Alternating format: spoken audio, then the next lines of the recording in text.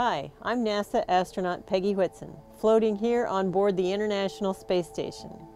The space station is a unique orbiting laboratory where astronauts can live and conduct scientific research in microgravity. Recently, we received a 2017 calendar that was filled with artwork from children from all parts of the world.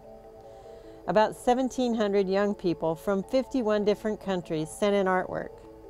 On the station, we have an opportunity to see the world from a perspective that not many people have had a chance to experience.